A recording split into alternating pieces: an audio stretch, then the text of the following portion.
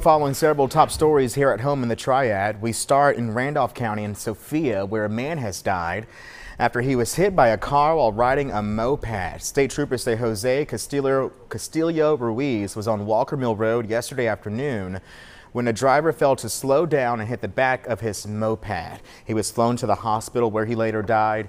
Troopers say charges are pending against the driver.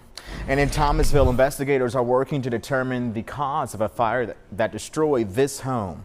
This is video from the scene on Grace Drive. The flames started around 6:30 this morning, and firefighters say no one was home at the time, but 2 pets died in that fire. How you can help the family coming up tonight at 5 o'clock.